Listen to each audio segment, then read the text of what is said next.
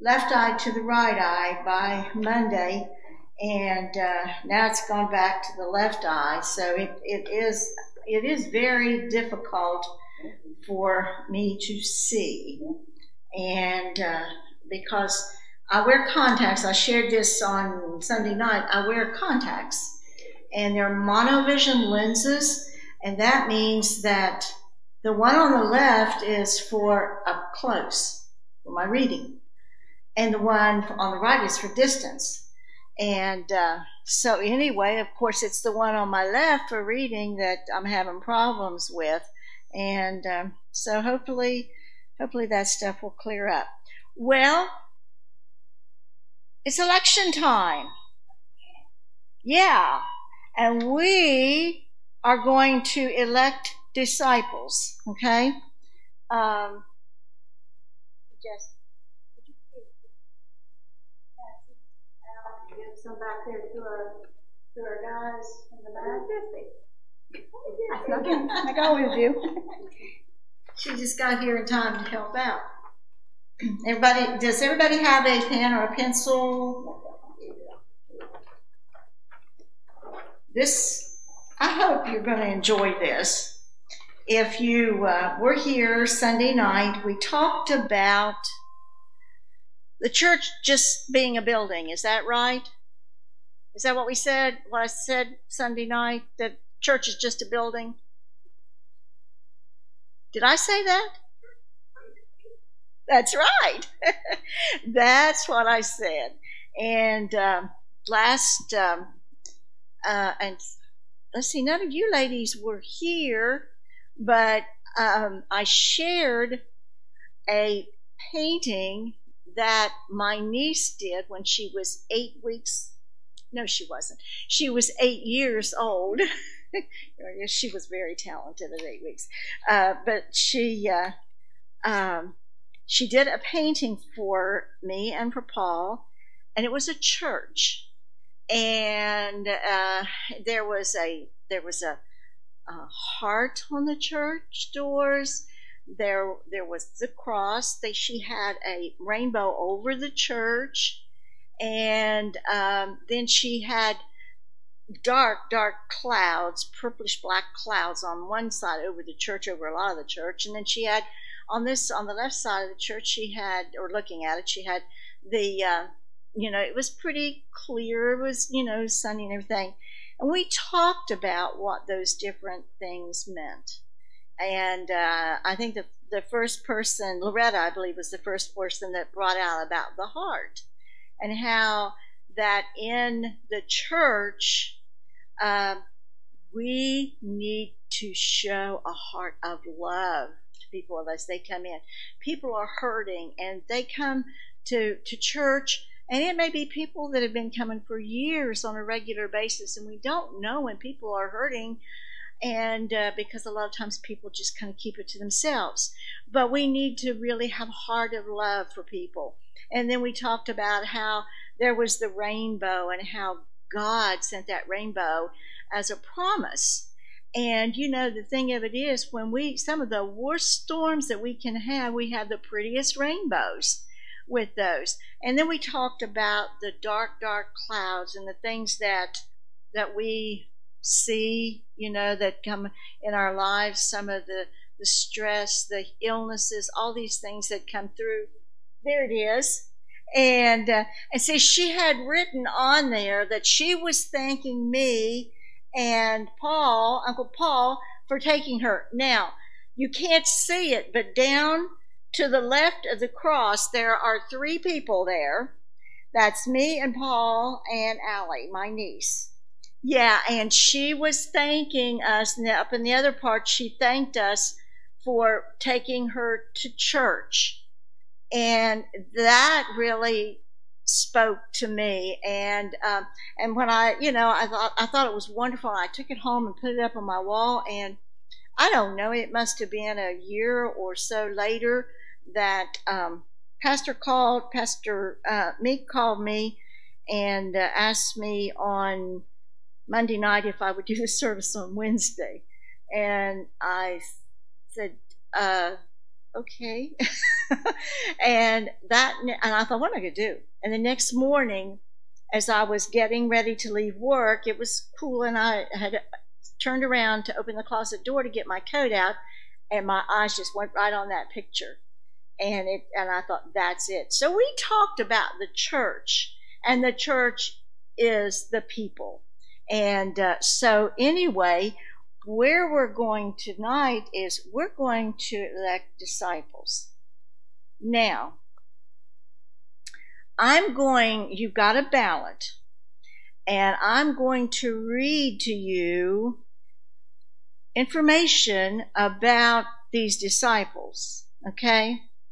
And when I get done, I'll tell you when and you're not going to have any names on here yet, okay?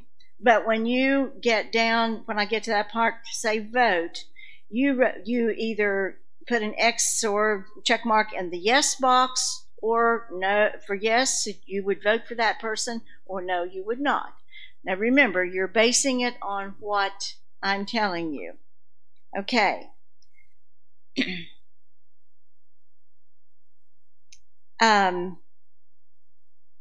Let me see, I don't want to start. Okay, I'm not going to show you any pictures, so you just have to kind of visualize, because I don't want to. But this first candidate, okay, he's just come up from the beach. He's got out of a fishing boat, and anyway, he's probably really dirty. He probably smells like fish, and he's just entered middle age, but he's already bald. And the fringes of hair that remain are already gray. His hands are rough and calloused. His fingers are strong. He smells of fish. He's a very uncouth person, not at all refined or cultured or educated. He's a blustering, blundering, clumsy, impulsive person. He doesn't strike us as being material for the ministry, but, maybe he is. His age may be against him. Maybe he's too old. But we really got to think about this. This is all we can. We are visualizing this man. And the thing of it is, too, he can be a stubborn person. He can be very rough. He's lived a rough life. So based on that, well, actually, I probably should add something else to it, too, is he's a big fisherman, and sometimes he can be very easily provoked into profanity. So you never know what you might hear come out of his mouth. But anyway, so can you imagine this big fisherman as a disciple? If so, check X, or put an X or check in yes. And if you don't think he is a good one, then put no. Okay, now I'm going to really talk about 2 and 3 together, okay? These next 2 candidates, numbers 2 and 3, are brothers, and they're fishermen, and they actually came from the same village as the first one I talked to you about, but they were strong men. And they worked with their hands for a living, but they were a little bit more refined, maybe. They were not social snobs or anything like that. But anyway, the Lord himself, really was a carpenter, and they were a carpenter. So, it could be that they did some manual labor. But anyway, they probably wouldn't have minded having anybody come into their home. They were pretty wealthy, and because they were doing a lot of different things. And so they're kind of looking at you right now. Maybe they've come in and they're going to make a speech about how they think that they should be elected as a disciple. And their eyes are steady. And so anyway, they can look at you and make you feel comfortable, or they can make you maybe feel a little uncomfortable. And they know the signs of the sudden squalls and all the things, so they're not ignorant about anything. And they have strong hands and nimble fingers. They make quite a team, these two brothers. In fact, it's a mystery to their competitors how they always manage to find the fish, always catch more than the other boats, and how they manage to get better prices for their catch. So anyway, we are down to that point, and maybe I should tell you they're boastful. They can irritate people. And anyway, they've earned for themselves the nickname the Sons of Thunder because they are always rumbling about something. The way they feel, they have little patience with people who cross them, and they would be inclined to call down fire from heaven to burn them up if they could. So, those are the two candidates now that are brothers. And see if you think you would vote yes. And so vote for one of them on line 2 and the other one on line 3. Okay? Now, we're going to go to the next candidate.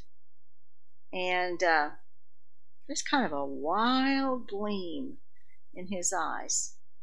The reason why is he's the leader of the underground. He seems to be the fanatical type. He's very impatient, but he can be nervous. He can't keep his hands still. His fingers, they clench. You know, that's just a sign sometimes something's really bothering them. They're ready to do something and you don't know what it might be.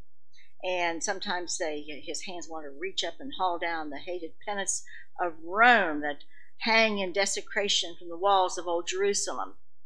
His blood fairly boils when he's forced by some clanking legionnaire to make way on the pavement and step into the gutter.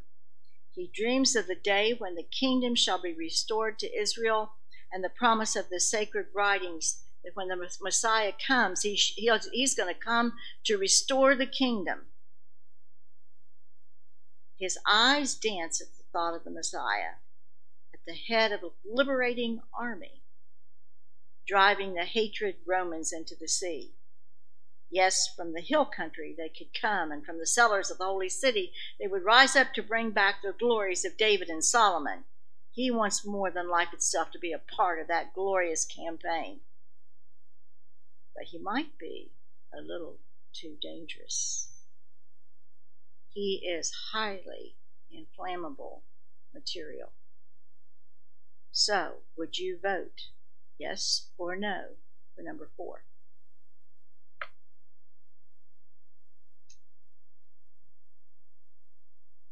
Now let's go to number 5. Oh, we're seeing this man come in, and the ladies are greeting this guy because they're obviously, the ladies that are seeing him obviously going to get their vote because he is very handsome. He walks with an easy grace. There's nothing effeminate about him, but he's gentle, refined, every inch a gentleman. Endowed with all the social graces, who could possibly say a word against him? His eyes are like limpid pools. I can just see it, can't you? Those eyes with a real kind of light blue. Yeah, you can see it, can't you? His smile melts their heart, but when he starts the day, it's not to take up the tools of his trade, for he has none. It is not to yoke the oxen to work in the fields, for he never soils his hands. It's to wander off to daydream. He likes to smell the flowers. He's an introvert. He's a dreamer. He has no skills. He just wants to sit and dream. So, would you vote no or yes for number 5?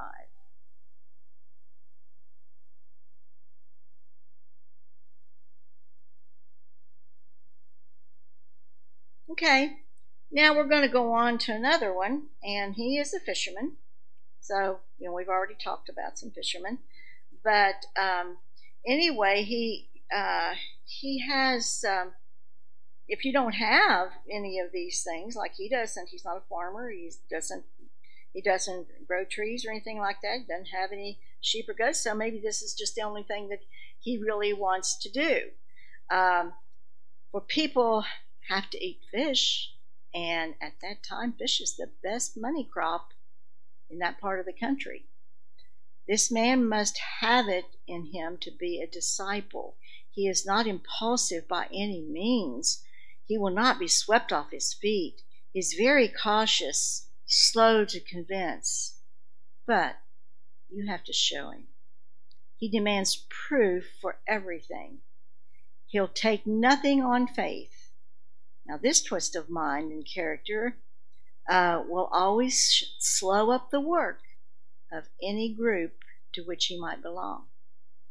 He will be like the rusty little tramp steamer in the convoy. He'll slow down, and the other is to his own wheezy 7 or 8 knots. In fact, he has only 2 speeds, dead slow and stop.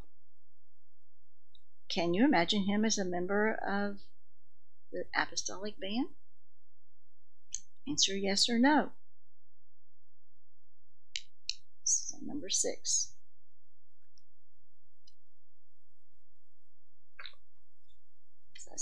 Okay, then the next one. Now, if we were Jews living at the time the disciples were originally chosen, we probably would be booing and hissing at this candidate, but see how you'll do today.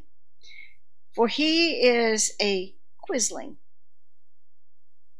He has sold out the army of occupation as collecting taxes for the Roman government.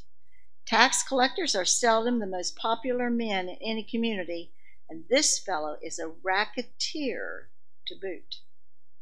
He has devised his own particular racket and is making him many enemies and making him rich as well. That's not all. He has a mind like an adding machine. He's been counting money all his life. Money and evidence of wealth alone impress him. That's bad enough, but there's worse to come. He's a genealogist. He is one of those men whose passion is family trees. He'll bore you with long recitals of the best families, where they came from, whom they married, how many children they had, and who they married, and so on. So he can be very smart. He's a racketeer, which means who knows who he's been around. But he can try to entertain you too with all of his stories. Okay, so what do you think about this man? It's number 7. Go ahead and vote.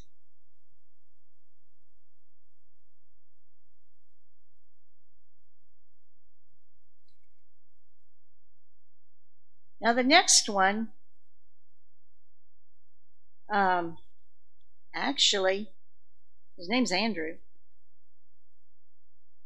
No one really knows anything about him. I mean, if you're going to vote for him now, you don't know anything about him. You haven't heard about him. He doesn't have any personality at all, whatever that means. And so he is actually Peter's brother. So that's all we know about him. We don't know what kind of skills he has. We don't know whether he could be a good disciple, if he could lead a group. We don't know anything about him. So vote yes or no for Andrew, number 8.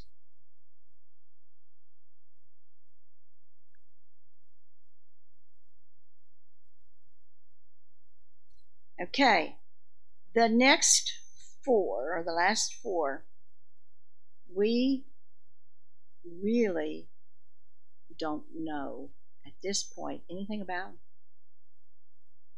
They're waiting to see if they're going to be called or if anybody's interested in them. And so number 9 is Bartholomew. Number 10 is Thaddeus. Number 11 is Philip. And number 12 is another James, a man called and a man called Simon from Canaan. They're interested in becoming disciples, but we don't know anything about their skills, about what they're able to do. So you've got those last four, 9 through 12. So vote on them based on what I've just told you.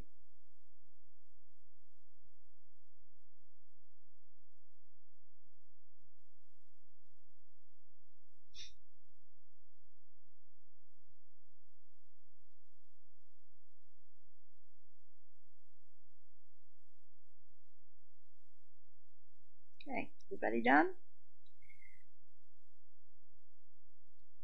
These men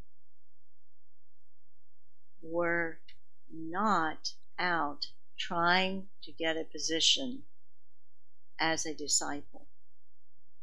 They were called by Jesus. And after hearing that and hearing what they were like, did Jesus make it a point to go and get every person that believed in him and was going to live for him? He knew beyond any doubt? No.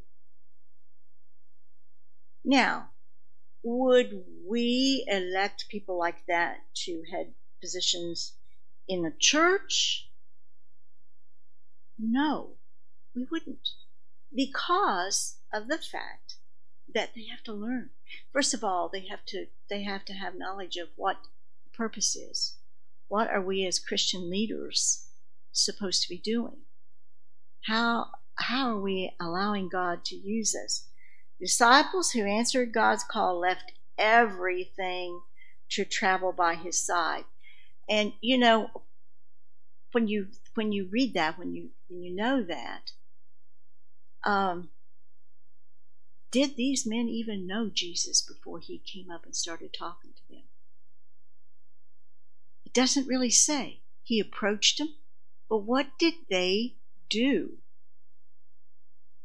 They stopped what they were doing and followed him.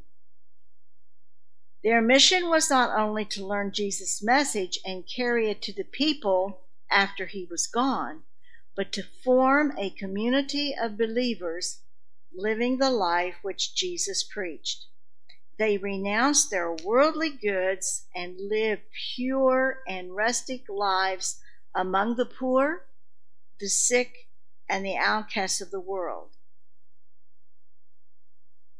And Jesus called, of course, we know that he called the two fishermen who were brothers. We know he called them, and they stopped what they were doing.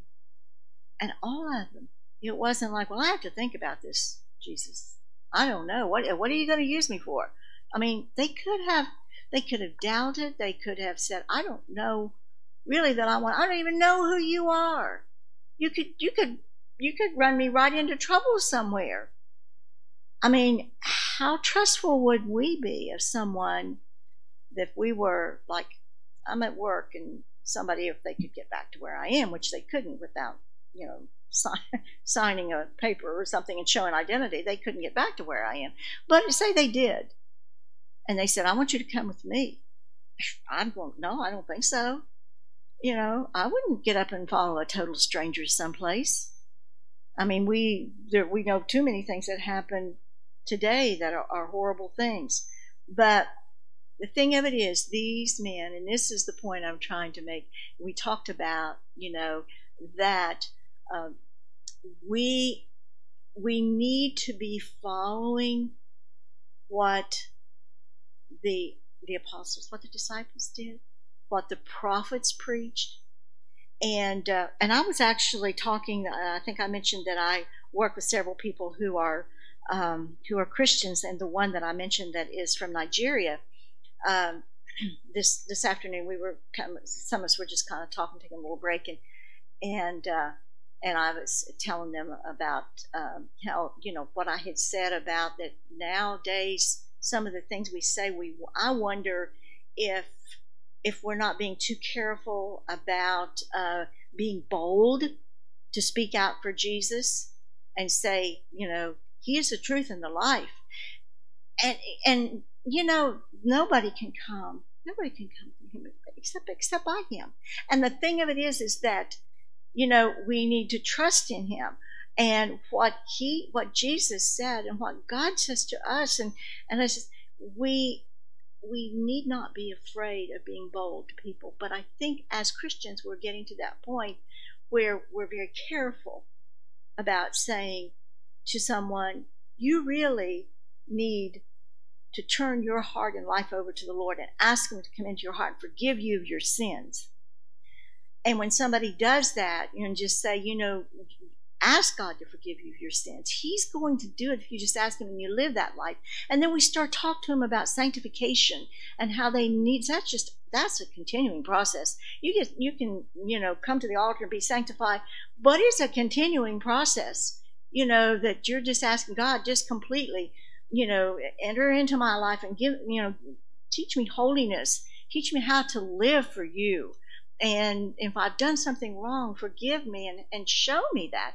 That's the way we need to do. But we're so careful about how we address people with this, to the point where, and I've even mentioned this the other night, is now a lot of ministers, and I'm not saying it's wrong, for me personally, to say someone's come to faith, they're not even saying, that they've surrendered their life to the Lord, they've asked Jesus to come into their heart, they've come to faith.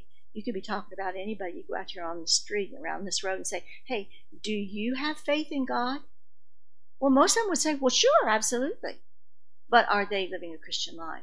So these were things. But what I want to do is now let you know. And so you can put these, I'm going to give them to you in the order that I gave it to you.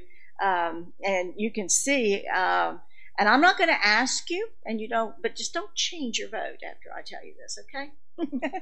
Just leave it. But see, how do we feel when we're with other people? Are we willing to go to them and say, I'd love to invite you to church. I'd like to talk to you about the Lord. Jesus basically went to them and said, follow me. And, as Christians, people should really see Jesus in our lives and want to, maybe live the kind of life that we're living and say, I need to experience what you're experiencing.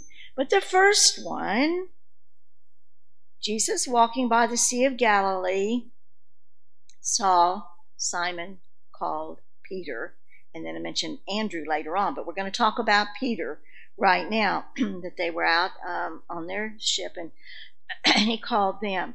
And I'm not going to read all this because there's a lot. I love this book and there's all this information, but it says in here, according to tradition, Peter was martyred in Rome in AD 61. The story is told that Peter tried to flee the city when his arrest appeared imminent, but a vision of Jesus entering Rome to be crucified again, this time in Peter's place, convinced the disciple to return to his own death. Peter requested that he be crucified head down, as he felt unworthy to die in the same position as Jesus. To the end, Peter was guided by his emotional yet passionate devotion to his Christ. And, we all really like to read about Peter. He was very impulsive, and he might do one thing one time and the other time, just like when Jesus was arrested. We know Peter he was a very emotional person. And impulsive. When you read about him, it's like, what's he going to do next? But anyway, that's Peter. And so, I'm not going to ask you how you voted, but it'd be interesting to see if you're basing it on what you heard, what your decision was.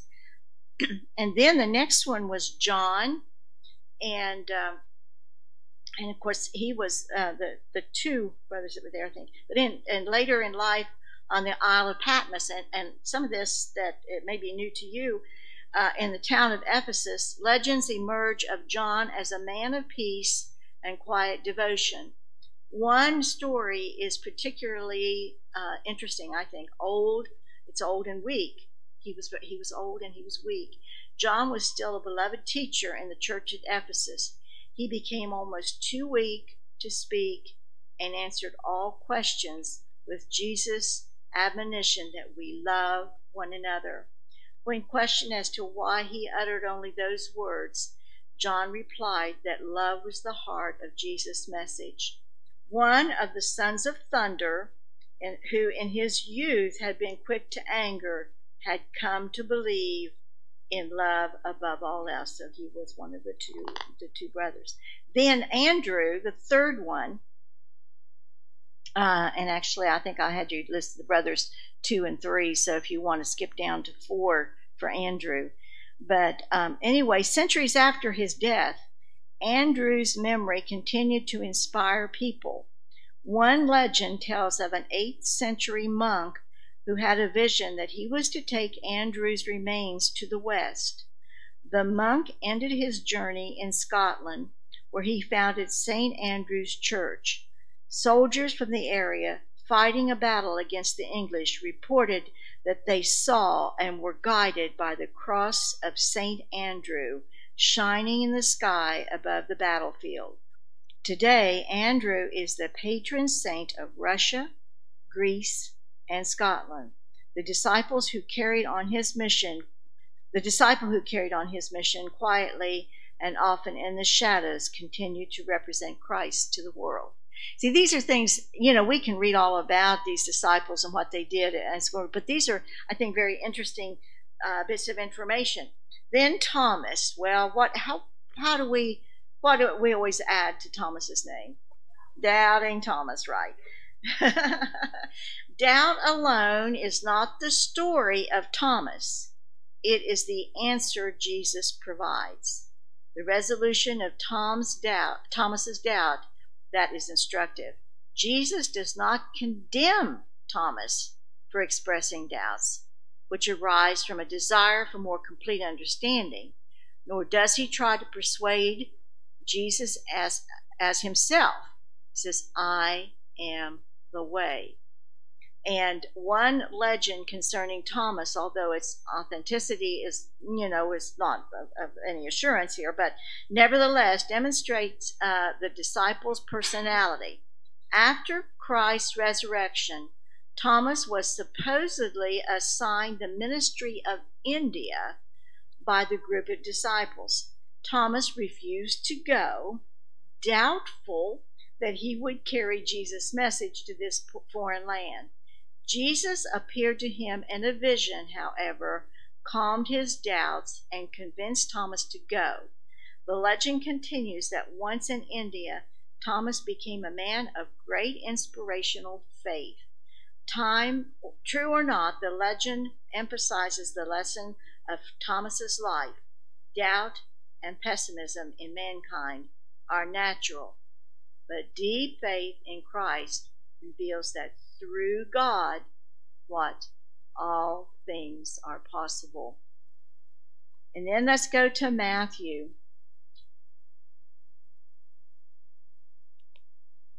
Once chosen as a disciple, Matthew proved truly faithful and desired to spread the good word immediately. Evidence of his faith exists in the use he made of one of the tools of his former trade, his pen. Blessed with the skill of writing, Matthew left a record of life and teachings of Jesus. Although scholars dispute how much of the book of Matthew in the Bible canon was actually written by Matthew, it is certain that he wrote about Jesus and thus was instrumental in bringing countless people to Christianity. Jesus called Matthew to repentance. Matthew answered, and his life was transformed. And then, of course, we have Judas Iscariot. Accounts of Judas' downfall after the betrayal differ in their details. In the book of Matthew, Judas immediately hangs himself. In the Acts of the Apostles, Judas buys a burial field with the 30 pieces of silver, then collapses and dies there.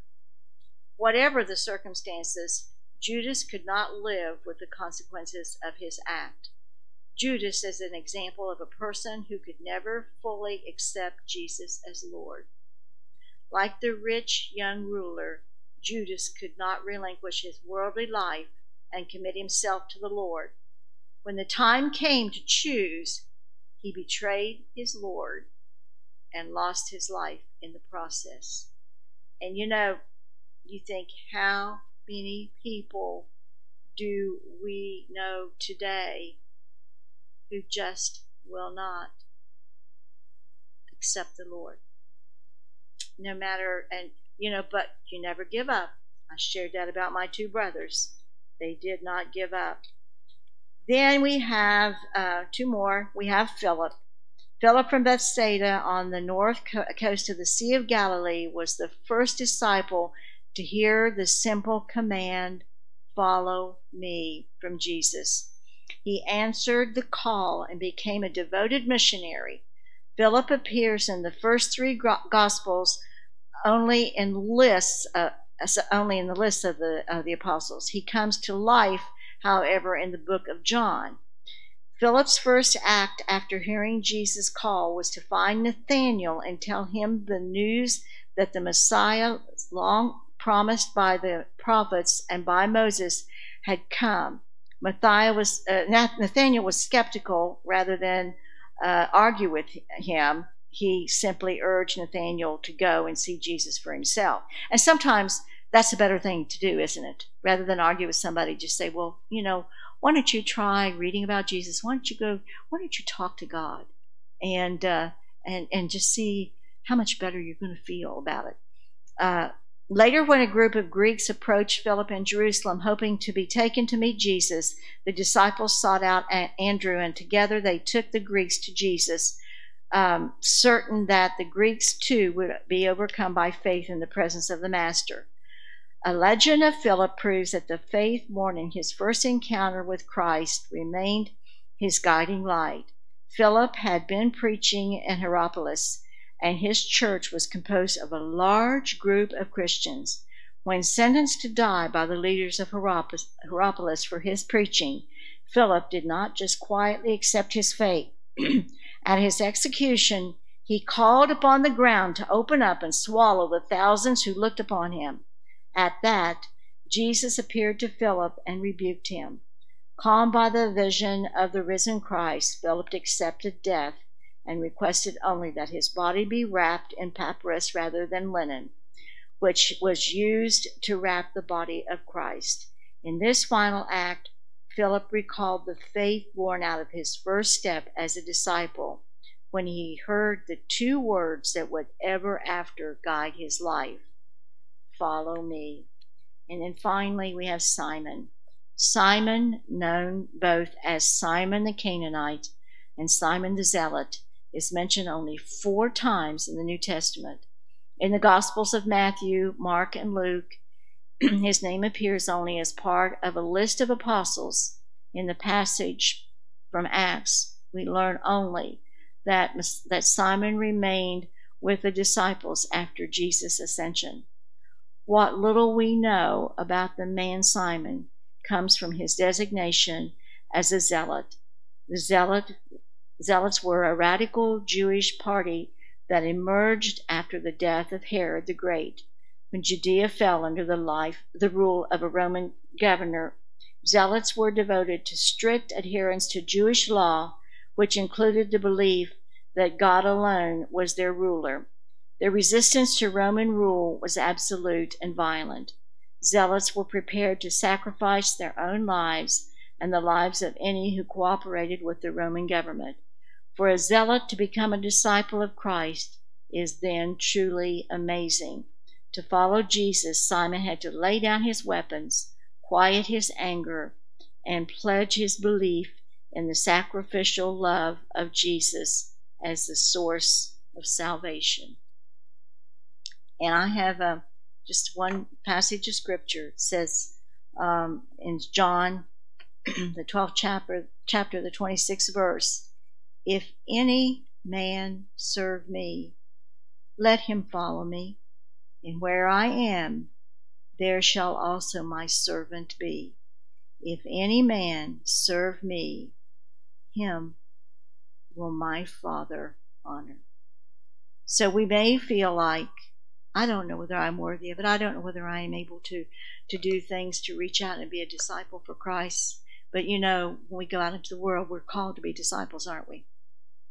And I think one of the things I thought about as I was doing this, and I thought about doing the election with this, is would I be someone that would be voted for if I was saying I'm actually a delegate, I want to be considered to be elected as a disciple. Would I get a yes vote because of my life, the way I live my life, and the way that people see Jesus in me?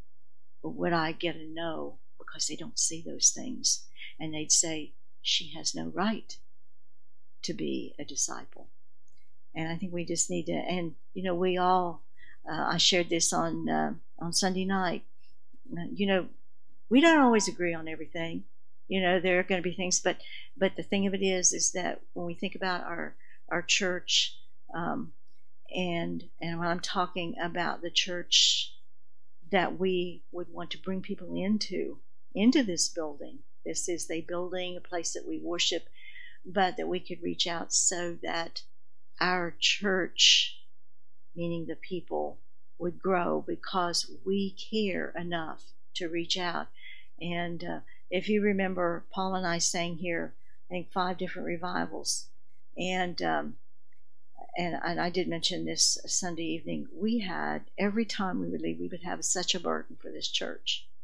And it was after that 5th revival in 2011 that we really felt God's call to come to Blennerhassett. And then, when his mom got sick, and we, Paul said that was home church to him, not so much me. I mean, I started when I was I think I was 12 years old or something, started going to Broadway, but with my aunt and uncle. But he grew up in that church, and he said, this is home church. And he said, and his mom and dad were charter members of the church. And he said, I'd just like to continue. I'd like to be there as long as she's able to come and be there. And so, time is, in those few years, there's been a lot that's happened, but God's called me again. And I love this church. I love the people, and I hope we all feel that way about each other. Sometimes we may have some differences. We may have some things we're discouraged about or anything, but we all have an ability, a talent. We have something that we can use to work for Jesus and be his follower. Follow him and do what he wants us to do, and he'll let us know. He will let us know what he wants us to do. We just need to be open, receptive, and just constantly be thanking him for who he is in our lives, and just saying, God, what do you want me to do? Anybody have anything you'd like to share about what we talked about tonight? Did it speak to you in any particular way that you think it might help you to, maybe if you've been discouraged about some things or whatever, you saw these men, all of who, were not the best and probably would not have received most of our votes if we weren't. But, and I don't know, when I was reading through this, I think if that was election, I could know, just based on what I read. And so anyway, it's we just never know who's watching us, and that's what's so important. That people can see Jesus in our lives, and I think when we're like this, we're here for each other too. Always remember that we're here for each other, and we should never go away from here feeling like I feel really lonely. I don't have anybody that I can talk to. I don't have anybody to pray with. You know me? No, you do. You have love here in this church, just like that heart was on the door. So. Ones out there in the parking lot right now that came up here one Wednesday night just because they were bored And they have been coming ever since then on Wednesdays and on Sunday nights. Those kids are eager to learn, and Sammy is just doing a wonderful job with them out there. And we start so many times with the children. That's how, my parents weren't going to church, and my aunt and uncle took me. And eventually my mom got saved, my dad got saved. And these little kids have adults, have family, have parents. And so we need to be praying for them. A lot of times we focus on the children and we don't think about what's going on with these families. And a lot of times they know that you love them enough and you want to be there for them. That's who they turn to. People that they know care. Anybody else have anything to share? I appreciate your time, and hopefully you'll think some of these things and probably laugh the next time we start talking and somebody starts to mention the disciples and everything. You'll keep in your mind some of the things that were said. So let's pray before we go. Father, we thank you so much for your word. We thank you for the call on the lives of these disciples. And Lord, most of the time when we feel a call, because we're a Christian. But Lord, we know that you're calling us to, and people who are not Christians, you're actually calling for them to come and hear your word and hear what is the word of the Lord and what you have done, Jesus, to help us to know what is the right way to live. You showed that when you were here on this earth, and these disciples followed you. Unfortunately, one didn't make it. But dear God, we thank you for those others who have made an impact and are still being remembered today for the positive things that they did because you called them. Lord, I pray that you'd be with us as we go to our homes. Pray that you would keep us safe for the rest of this week. Those who have sickness in the family and among themselves and are facing operations and everything, pray that you would be with them. Help us to serve you in Jesus' name. Amen.